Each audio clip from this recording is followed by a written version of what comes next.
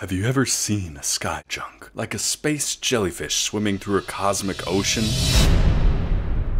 Hey guys and gals, and welcome back to the IroncladLion channel. In our total Warhammer 3 Grand Cathay co-op campaign, my friend and I stumbled upon something amazing. While deploying our troops, it turns out we could have our sky junk atop a Tzeentchian pillar, and this pillar was actually inside the deployment zone. While ground troops can walk under it, the floating sky junk would have to be over it. Fascinating, I thought to myself. And while this is funny to look at, the real question is, and what we all want to know is, can it fire? Good news, everyone!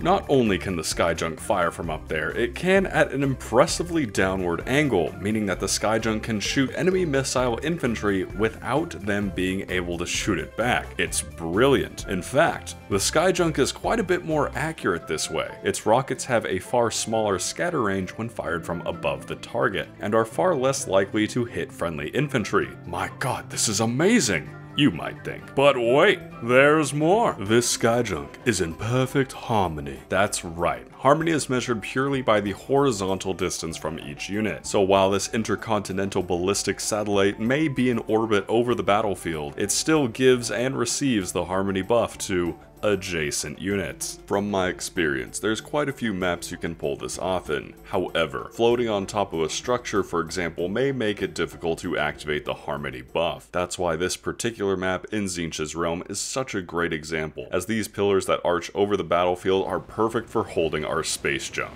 I'm not making this video just for the memes either. This is actually a great way to position and use your sky junks in battle. Being that high above other units means you can deliver precise rocket strikes anywhere on the battlefield. If you enjoyed this video, consider liking and subscribing to the channel. The channel is small but growing quickly, and I'm looking forward to making more helpful and entertaining content for Total War. Would love to hear your opinion on the sky junk down below in the comments as well. Thanks so much for watching. I'm IroncladLion, and I'll see you in the next video.